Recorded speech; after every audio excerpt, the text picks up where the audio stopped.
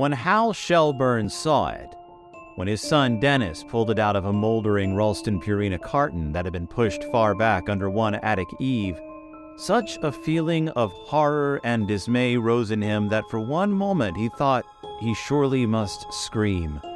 He put one fist to his mouth as if to cram it back, and then merely coughed into his fist. Neither Terry nor Dennis noticed, but Petey looked around, momentarily curious. "Hey, neat," Dennis said respectfully. It was a tone Hal rarely got from the boy anymore himself. Dennis was 12. "What is it?" Petey asked. He glanced at his father again before his eyes were dragged back to the thing his big brother had found. "What is it, Daddy?" "It's a monkey, fart brains," Dennis said. "Haven't you ever seen a monkey before?" "Don't call your brother fart brains," Terry said automatically, and began to examine a box of curtains. The curtains were slimy with mildew, and she dropped them quickly. "Ugh." "Can I have it, Daddy?" Petey asked. He was 9. "What do you mean?" Dennis cried. "I found it." "Boys, please," Terry said. "I'm getting a headache." Hal barely heard them. Any of them. The monkey glimmered up at him from his older son's hands, grinning its old familiar grin. The same grin that had haunted his nightmares as a child, haunted them until he had... Outside a cold gust of wind rose, and for a moment lips with no flesh blew a long note through the old rusty gutter outside. Petey stepped closer to his father, eyes moving uneasily to the rough attic roof through which nailheads poked. "What was that, Daddy?" he asked, as the whistle died to a guttural buzz. "Just the wind," Hal said. Better watch out, baby, who's that? Don't look now, there's a monkey on your back. Watch out, baby, who's that? Don't look now, there's a monkey on your back. The Monkey. It's called Monkey on Your Back. It was by George Michael. Yeah. Why can't you do it? Why can't you set your monkey free? What is it? What? It's about a monkey on your back. I think it's about addiction, but... Well, yeah. But in a way, it's relevant to our story today because this is about a guy who can't get rid of his monkey. Except this monkey is a real murder. Monkey. If they had made an actual factual movie based on this, that would be a great tagline. This monkey ... is murder! ! And unfortunately, the movie poster for this could not be what you would want it to be, which is just a shot of the monkey with the symbols on a black background, because that was already stolen for the movie Monkey Shines, which is not based on this story, but is instead based on the novel Monkey Shines, and is not about a cymbal-banging monkey. It's about an actual rhesus monkey. False advertising. I'm angry about it. Have you ever seen Monkey Shines? No. Really? Oh my goodness, I'm surprised. I'm not. Are you? No. I'm not surprised at all. It's actually a pretty good movie, but it's about a guy who's paralyzed, and he gets a rhesus monkey as like a companion monkey, but he doesn't. Somehow he's accidentally gotten a rhesus monkey that's like escaped from a lab, so it's like hyper intelligent, and as all smart things are, evil. So yeah, Monkey Shines. It tries to kill him. It gets jealous of his girlfriend and tries to kill her. Tries to control his life. Monkey Shines. Monkey Shines. Oh, by the way, I'm Phil. And I'm Willow. And it's Del Toro time. But we're not talking about Guillermo del Toro. Why? Because we're reading a short story. And is this in a collection of short stories, perhaps? It is. What collection? The Dark Descent. By? David G. Hartwell. And this section is called the Medusa and the Shield. Right. And it's about what? Monkeys. Psychological terror. Psychological monkeys. Monkey terror. Okay. Well, we'll get to it. Hi, everyone. Hi. The reason that we're doing this, in case you just joined us, because watching movies got hard again for no reason. Mostly because of internet connections, I think.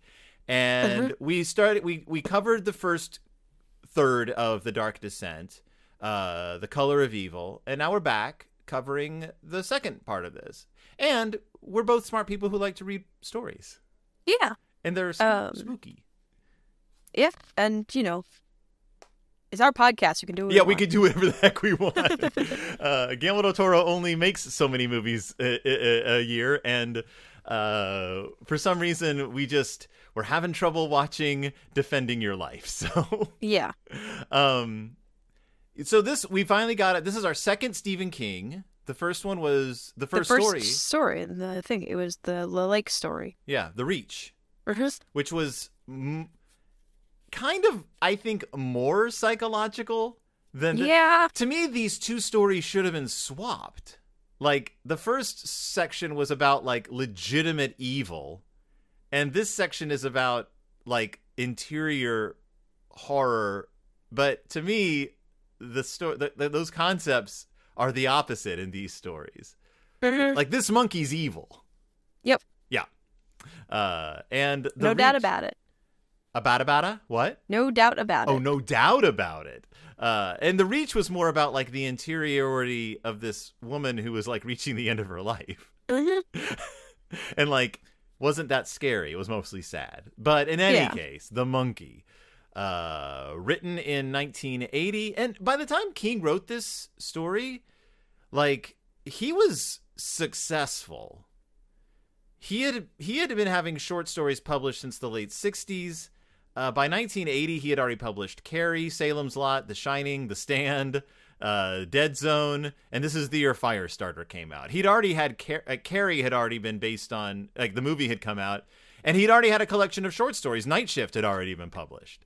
So he was a successful writer at this point. Mhm. And that's why I was a little confused that this story was originally published in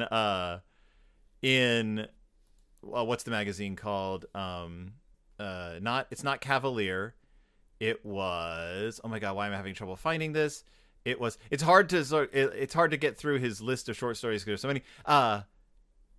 It was originally published in Gallery in November of 1980, and Gallery is a nudie mag Mhm. that had aspirations of kind of being Playboy. But it's just funny that he was still, he only published one more short story in Gallery. He had published a lot before this. I assume it's just because maybe they gave him a good deal. Probably.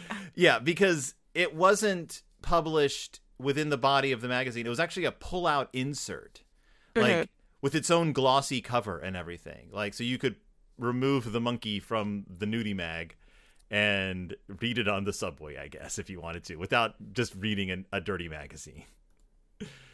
Because I've seen Gallery in like I've searched for Gallery to try to find this short story in Gallery, and it's a T&A mag. Like, it's it's not, and it's less classy than Playboy. It's it throws them women right in your face. So I guess I was just like puzzled as to why in 1980 King was still publishing in adult magazines. Maybe they just gave him enough money. I don't know. But The Monkey. We're dealing with a writer who's kind of firing on all cylinders at this point. All symbolders. Go to your room. I'm in my room. Symbolders. He said that he was inspired to write this story because he was on the street. He was not on the streets. He was walking down the street in New York City, and he didn't live in New York City. He was conducting business there, and there was a guy selling these monkeys on the street. Like, I guess he had a setup. He said there was a bunch spread out on a blanket on the corner of 5th and 44th, all bending and grinning and clapping their cymbals. And he said, quote, "They looked really scary to me." Yeah, I wonder why. So, for those who aren't familiar with the monkey we're talking about, Willow, why don't you describe to our listeners what these monkeys are like? It depends. Which version are you talking about? Let's say the most common version, the version that we see in movies and see on the book covers. Well, I mean, everyone's familiar with that version because everyone's seen Toy Story. Everyone's seen that series. How would you, from your heart of hearts, describe this monkey toy? It will eat the devil and laugh about it. Oh my God. Yeah, cymbal banging monkeys. I mean, I hope people know what we're referring to when we say Symbol Banking Monkey. If you look it up online, if you look it up on Wikipedia, Symbol Banking Monkey Toy, the picture they use... Symbol banking. Well, we're not banking on these symbols. They were originally created by the company Daishin CK. It's a Japanese toy company during the 1950s, and they were sold under the name Musical Jolly Chimp.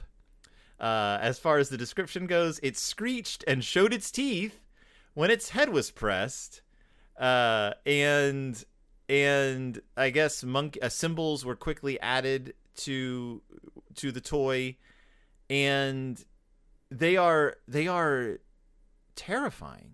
Yeah, they're nightmarish. Yep. If I had been given one of these in the 1950s, as if I was a Japanese child and my parents had been like, "Here you go, Toshiro," I would have been like, I guess you hate me, and I guess I'm dying tonight. Yeah. Yeah. These are ugly, horrible toys. And they capture... They're bad. They captured the public imagination. Everyone started making their own symbol banging. Like, I sent you a bunch of examples. Yeah. Wait, what were they called? There were some good names in there. There is Charlie Chimp. Ah, yes. There is Clockwork Musical Monkey with clashing cymbals. Really rolls off the tongue. Mm-hmm. Peppy tumbling a monkey with cymbal. Wind up monkey playing cymbals. There are two called Charlie Chimp. Charlie with an IE and Charlie with an EY. Yeah. And Charlie with an EY, Charlie Chimp, I sent you a video of Charlie Chimp working. And by working, I mean being the devil. Yep. I sent you a photo and you said, "Why are its eyes like that?" Because not only do the lips open and bear its skull-like teeth, what do the eyes do? They pop out of his head. And the eyes aren't friendly eyes. No, they're red and angry. And it turns out that when you try to replicate the look of a monkey's nose in a toy, it just looks like a skull nose. Yep. Yeah. There is no version of a symbol-banging monkey toy, no matter what model they're using, that looks like anything less than either the perpetrator of evil or the victim of evil. Because some of these look cowed and ashamed of being who they are. Yep. They're nightmares. I don't understand why anyone thought this was ever cute. But as we said, they've been ripped off for decades. Like, since they were created, these monkeys have existed, and people have just they've been cash cows, I guess. Yeah, I'm sending you a picture of a vintage one right now. All right, here we go. It's a little worse for wear.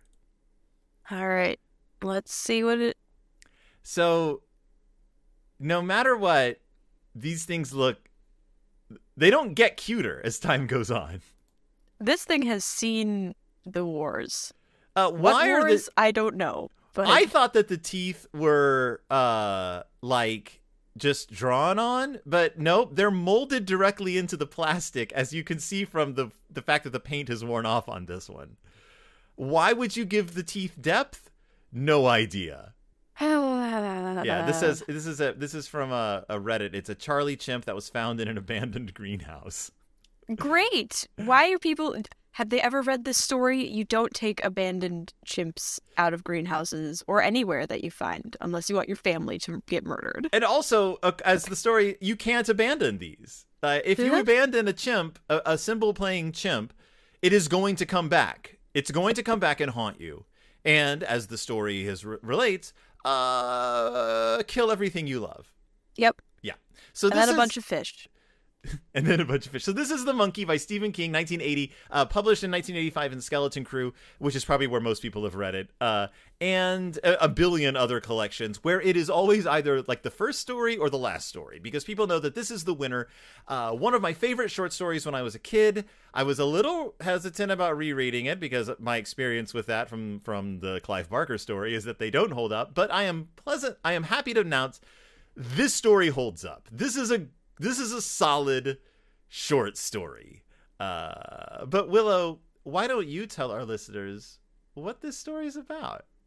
the story is about Hal, not the AI from was 2001 Space Odyssey. Is that what it's from? Mm-hmm.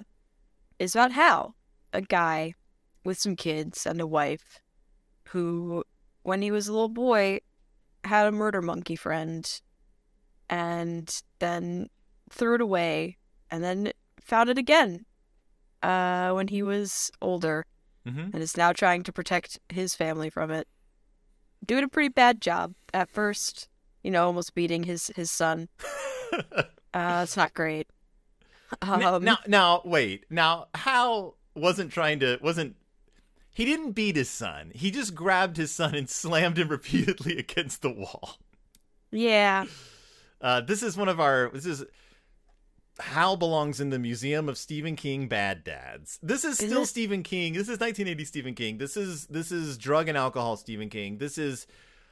He already wrote The Shining. This is Stephen King reflecting on the fact that he is not a good father at this point. Yeah. And if this story is about nothing else, it is about Stephen King feeling terribly guilty about being a bad dad. Yeah, because Hal, is he an alcoholic in this story, or just he's out of work. He's unemployed dad. Or he's gotten a new job. He was fired from his good job and they had to move.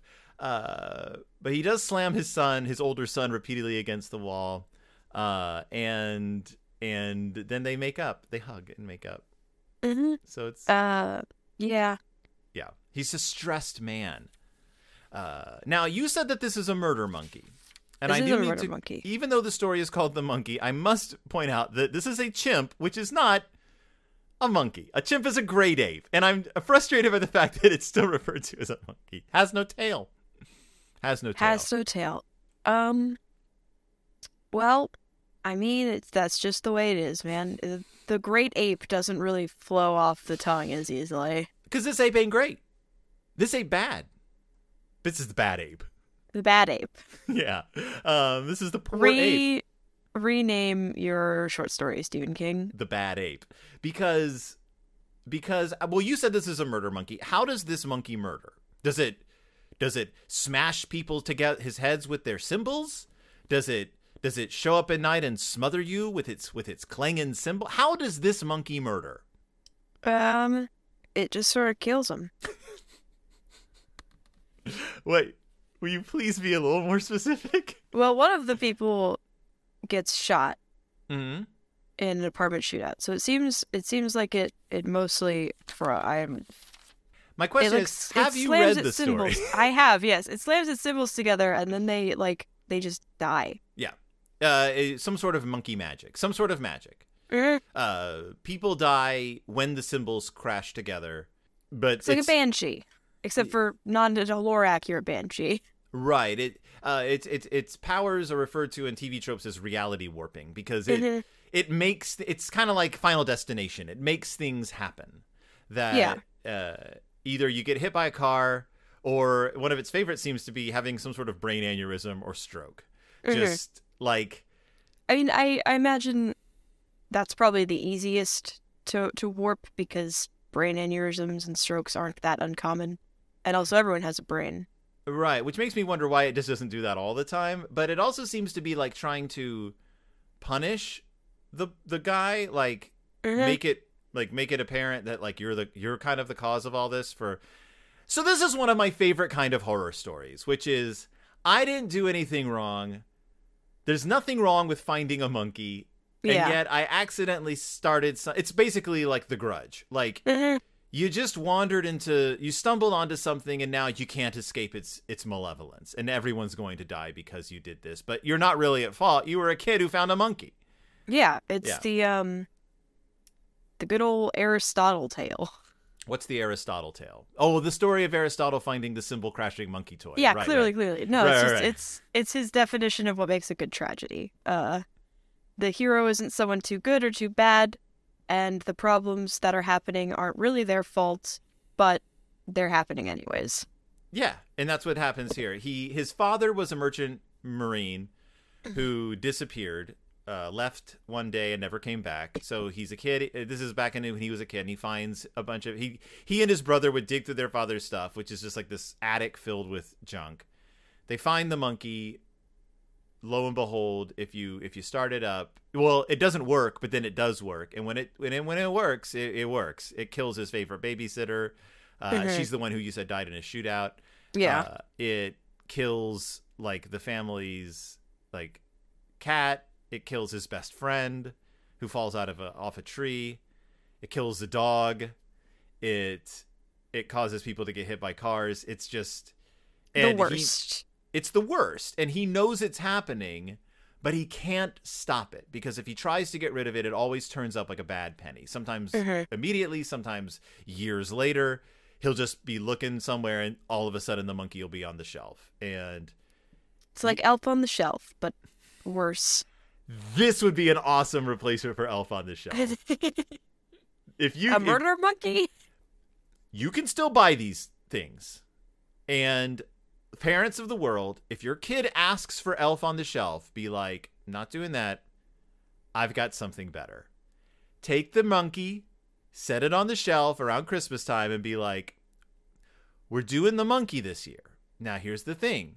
If you hear the cymbals go, something you love will die. It could be mommy or daddy. It could be brother or sister. Could be your favorite teacher, a dog, even just a houseplant. We don't know.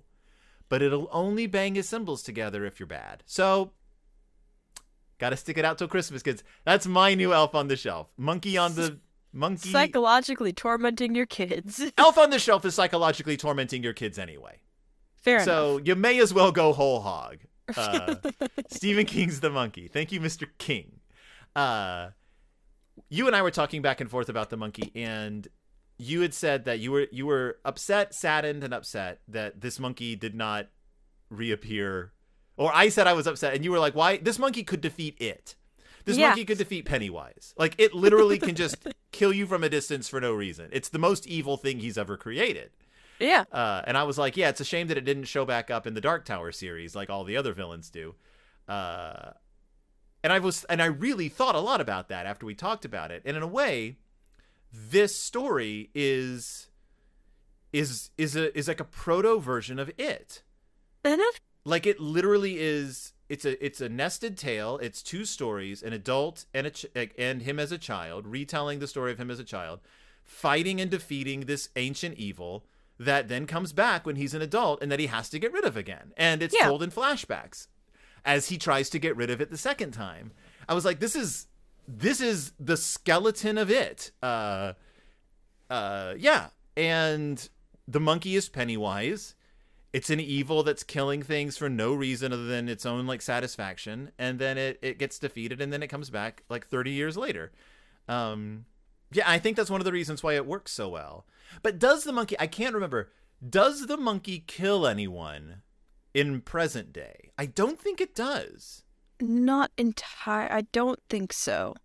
I'm gonna skim through this real quick to see it. I'm pretty sure it doesn't. I think he manages to not have it go off. Yeah, it's a threat, and it's almost, it causes him stress, and he's worried about it. But the bulk of the plot takes place in his flashbacks as he remembers things that happened to him with his encounters with the monkey as a child. Yeah.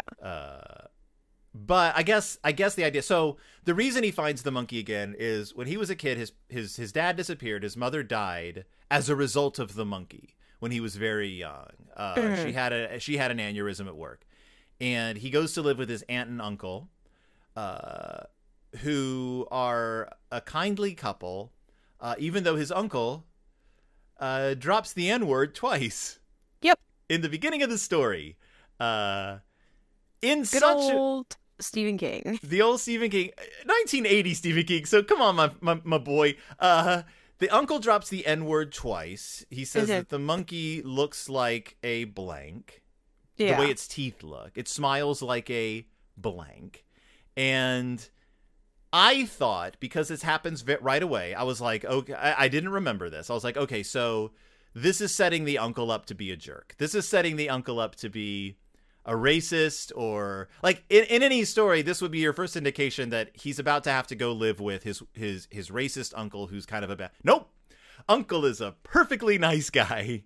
I guess this is just King's way of saying he's just an old timer, with his salty language. And I'm like, this is really uncomfortable, my friend. My dude, Stephen King. Mm-hmm. My dude. I mean, yeah. But our indication that the monkey is active again is the fact that his aunt and his uncle have both died, and there is some.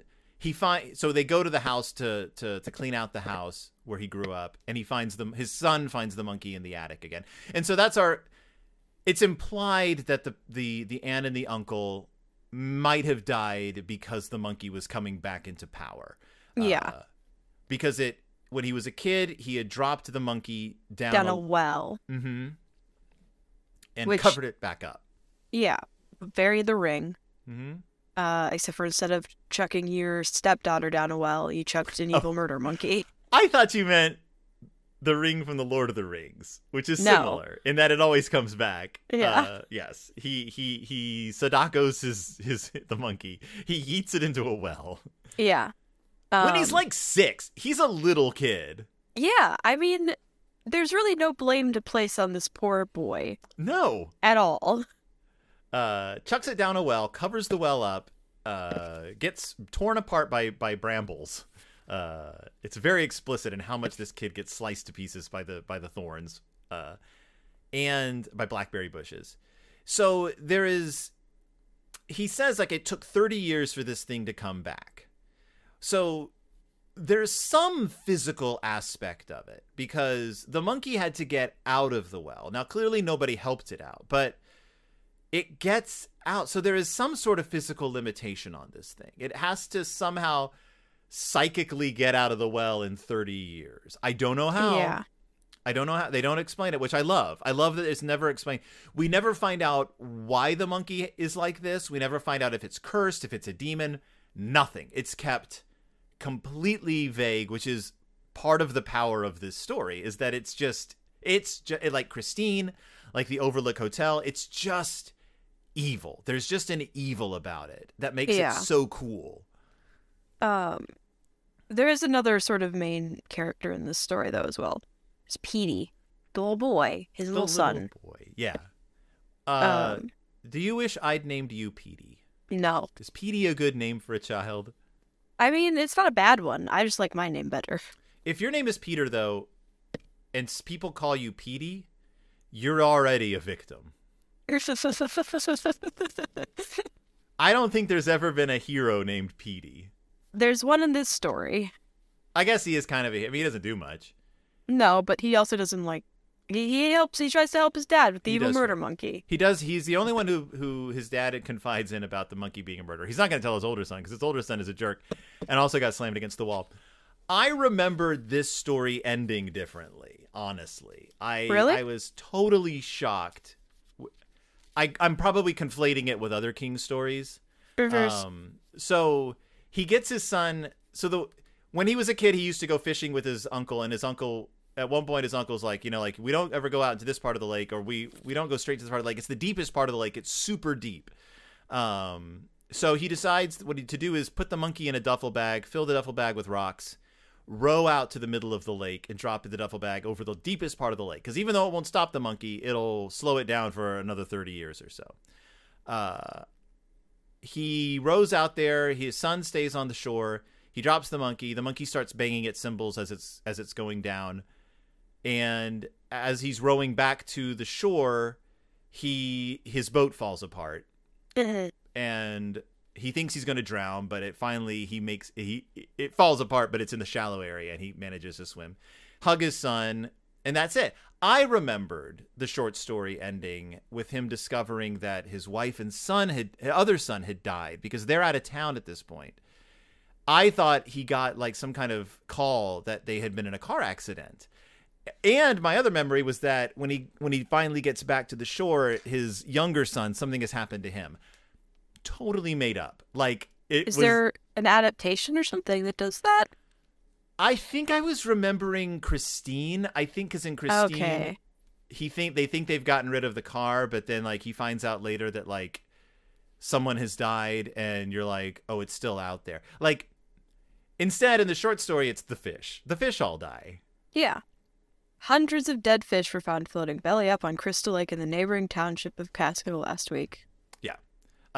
Crystal Lake, by the way, being the lake from Friday the 13th, but this is before Friday, or the same year as Friday the 13th, which is funny. Like, what are the odds? Clearly, it's a name for a lake. It's a very innocuous sounding lake. Yeah. Name, but it's just funny that like I like to believe that they are tied together. That the monkey is constantly banging its cymbals, and Jason Voorhees is. This is why Jason Voorhees is alive, because the monkey magic. Like the monkey's like, well, I can't get out myself. I can make this drown boy come back out of the lake though. Jason Voorhees monkey crossover when? Question mark. Yeah, because it kind of has a happy ending. Does it? I mean, none of his family dies. Yeah. Just potentially everyone else. Considering how dark most Stephen King short stories end, though, this one's surprisingly like upbeat. It's like, that's true. It's just, if this is a common fishing lake and the monkey doesn't need to be that like far from people or that like close to people for them to die, you know, I think the rules seem to be that the monkey has to be close to someone for someone, like the monkey has to be close to Hal for someone Hal loves to die.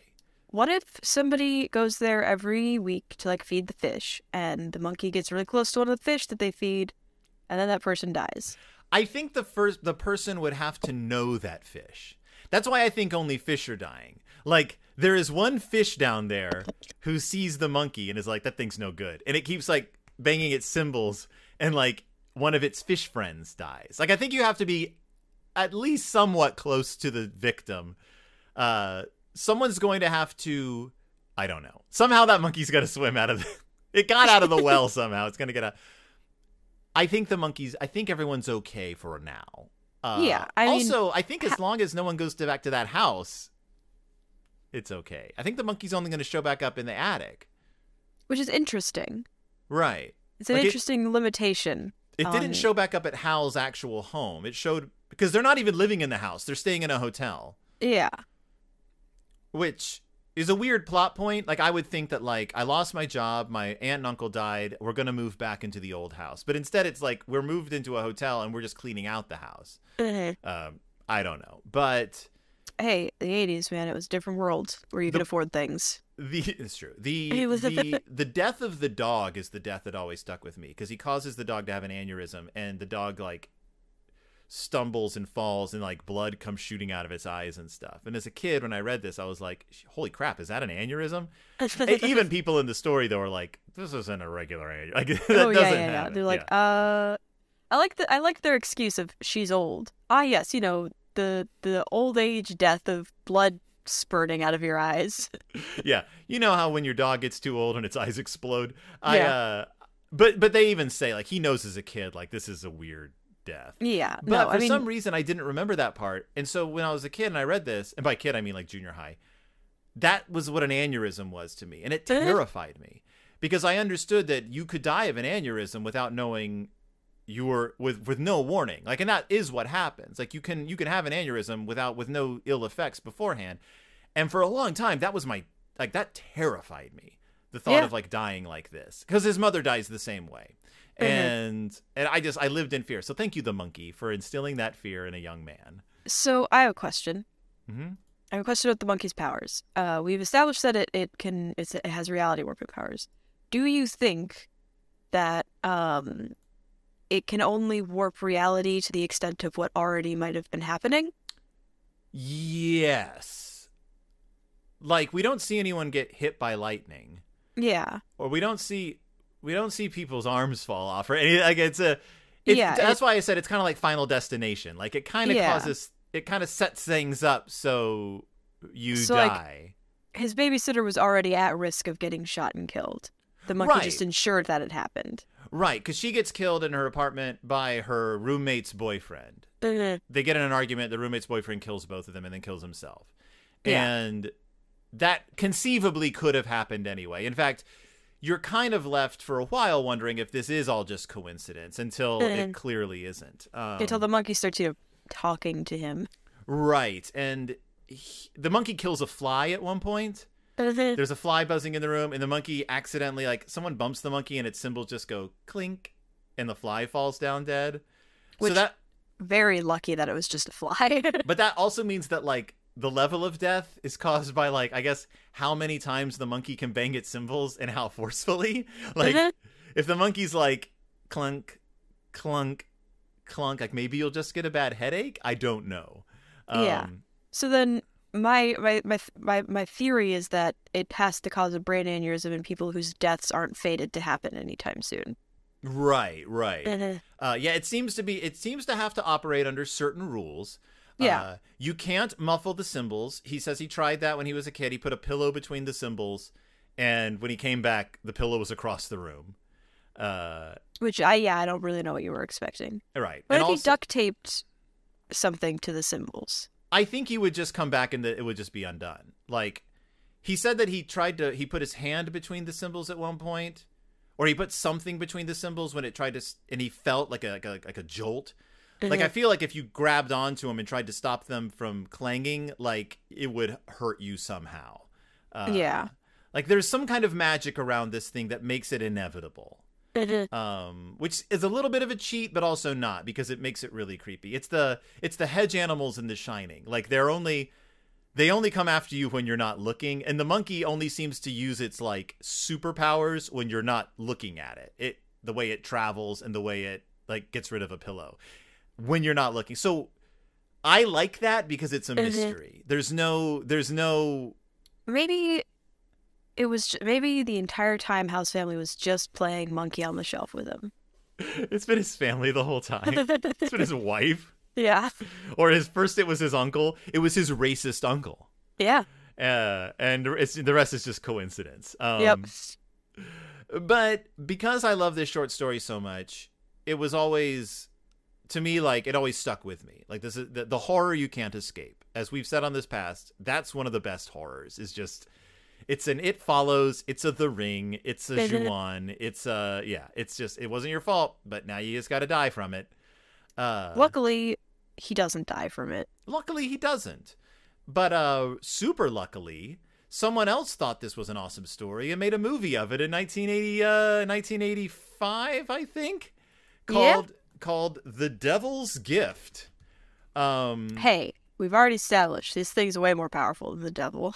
More powerful than that. It was 1984, right? Because this wasn't collected in Skeleton Crew until 85. Kenneth J. Burton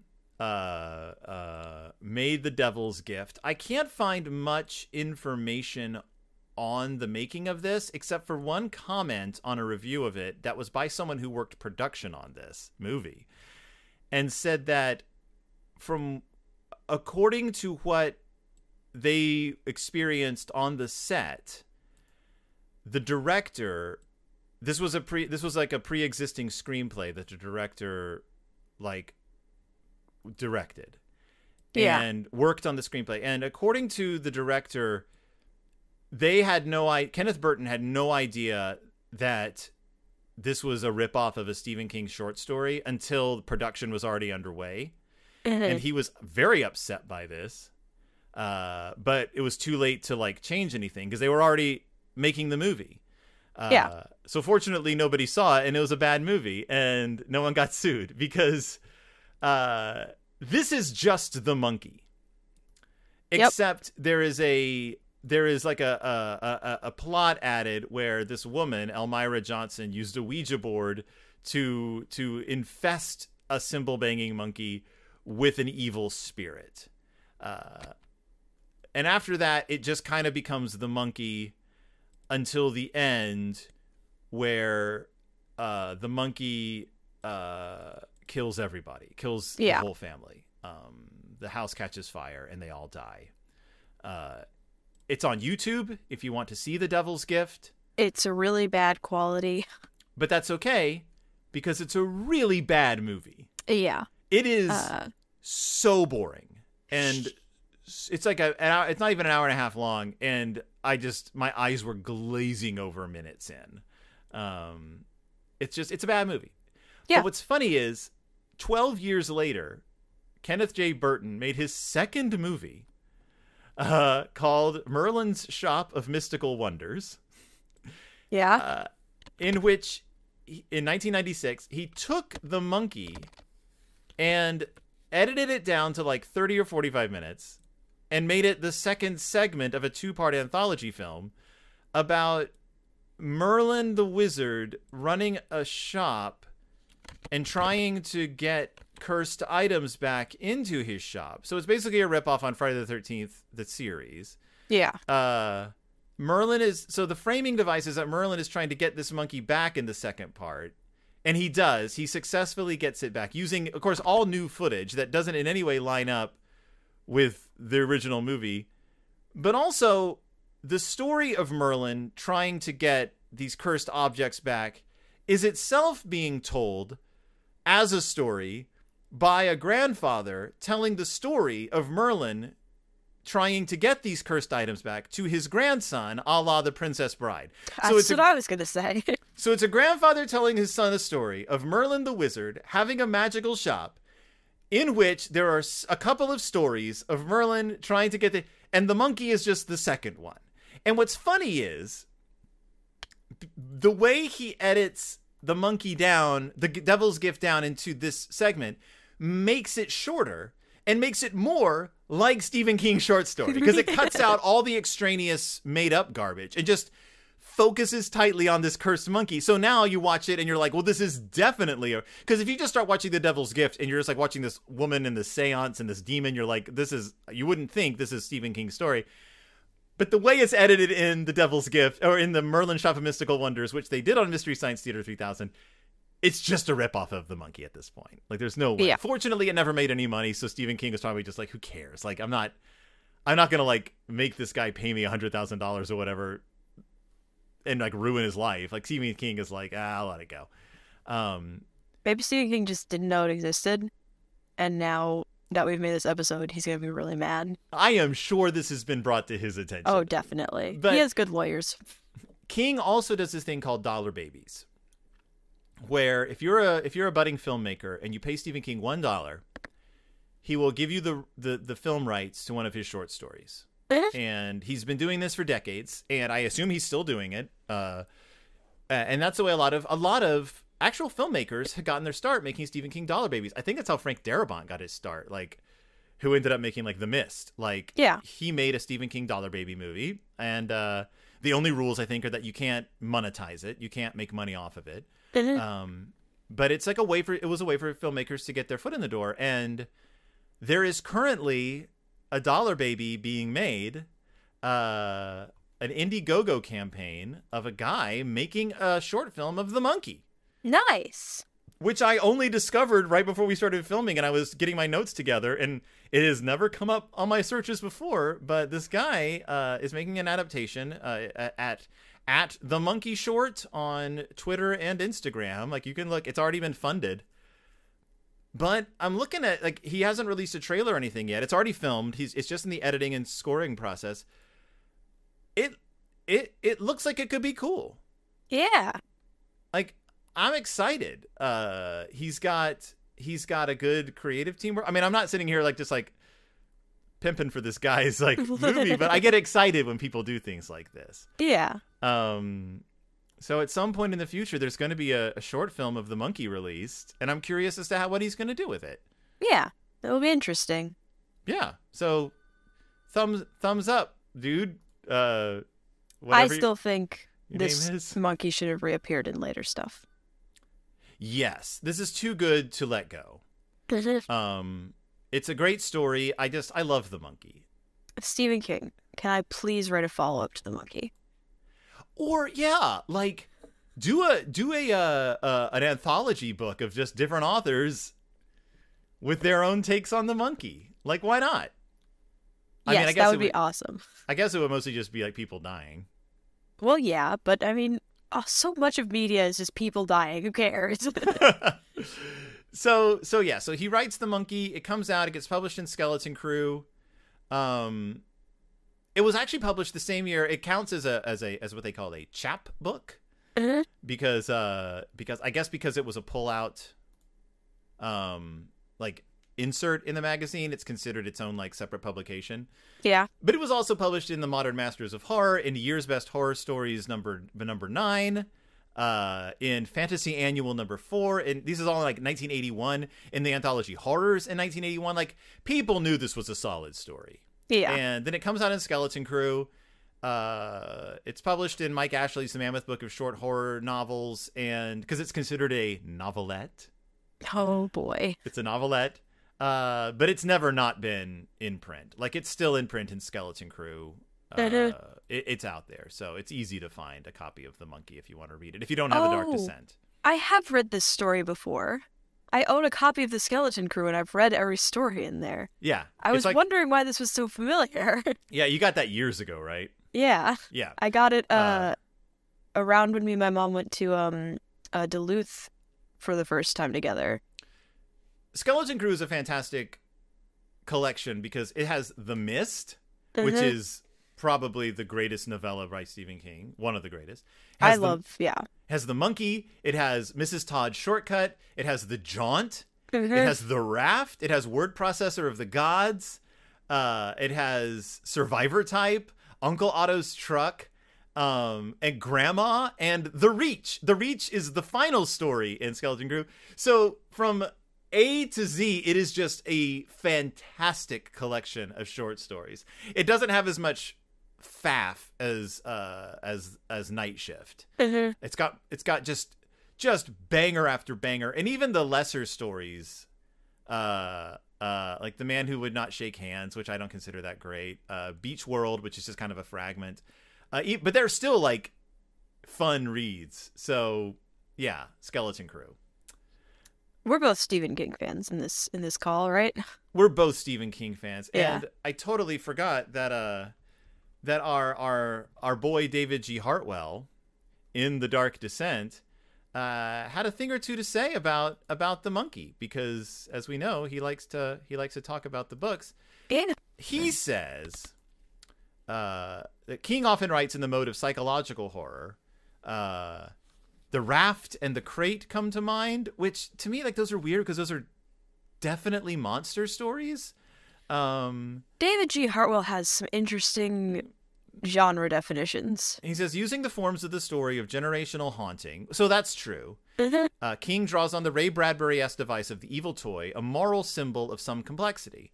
Shadows of the Dark, ironies of Robert Bloch and Richard Matheson, and the graphic depictions of EC Comics make this one of King's most successful stories at integrating and interweaving the strands of contemporary horror.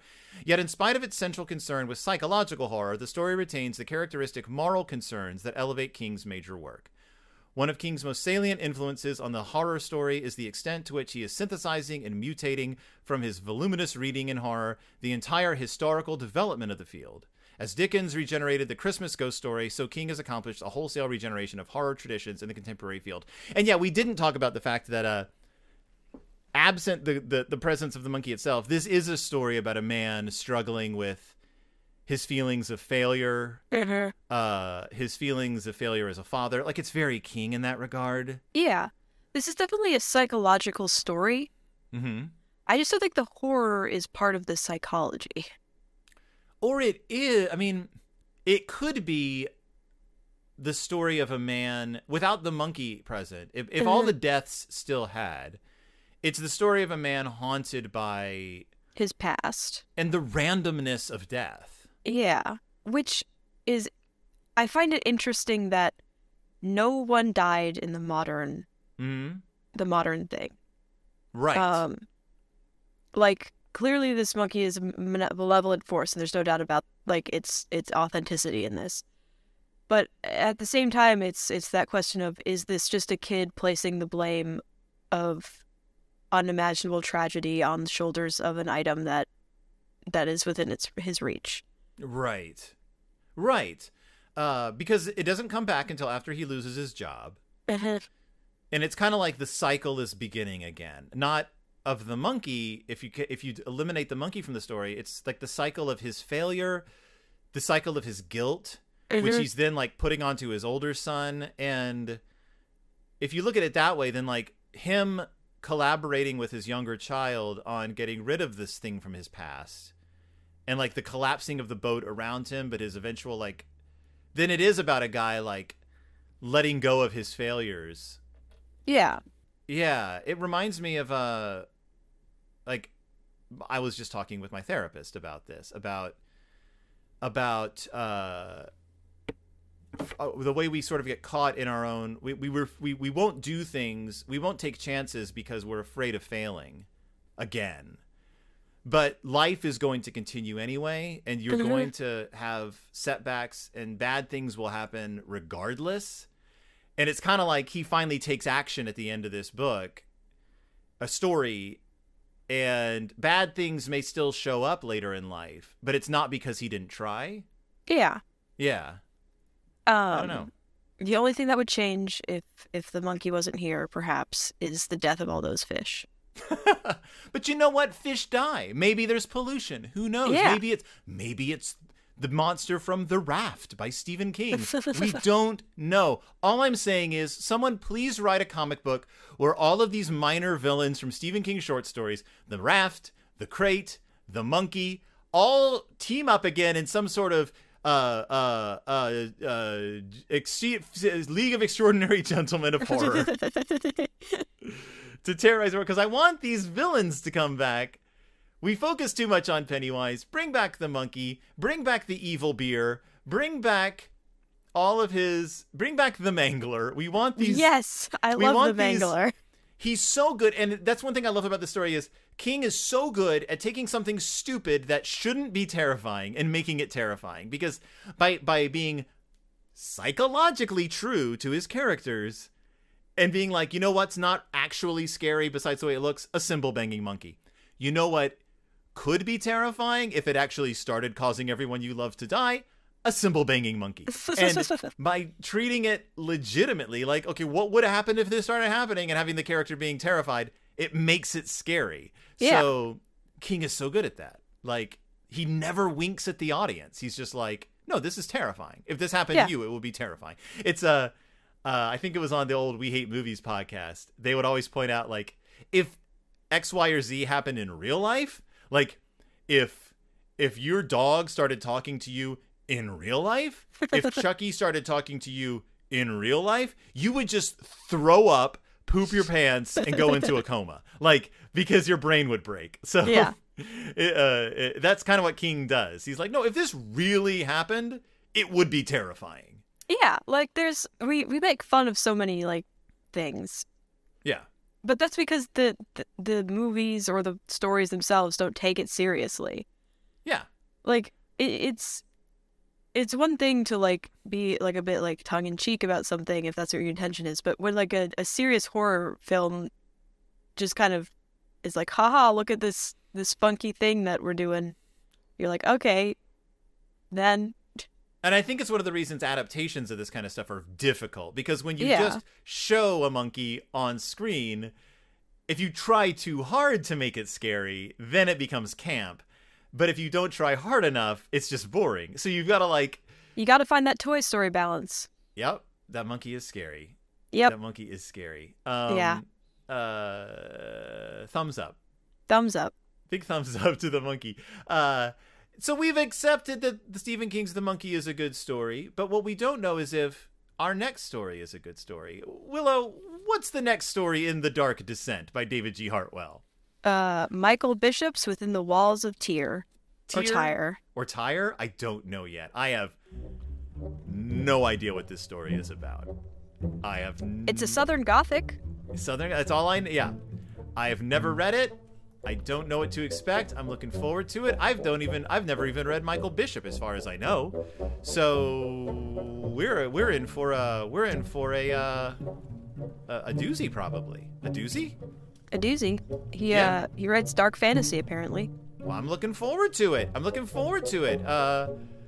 Thank you so much for listening to The Dark Descent. It's Del Toro time. I don't think Guillermo del Toro would make an adaptation of The Monkey. It has nothing to do with anything he writes about. I mean, it might have some clockwork in it. I was just thinking that. Maybe clockwork. But that's literally it. This is not his style of story. And that's fine. And that's fine. Because this is a subheading of It's Del Toro time. It's Del Toro time. Yep. Willow and Phil read short stories. Yep. You can find us on Twitter at Del Toro Time. You can find us on Facebook at It's Del Toro Time. Give us a shout. Give us a listen. We're on YouTube as well under Phil Gonzalez's my YouTube page. I'm loading these all onto YouTube where they're doing pretty. People are listening to them. Like I think they're not necessarily listening to the whole thing, but you know, they're starting them. We're getting a few listens. So check us out there if that's the way you like to listen to things. Until next time with Michael Bishop, I am Phil. And I'm Willow. And we'll see you when it's Del Toro time. Right.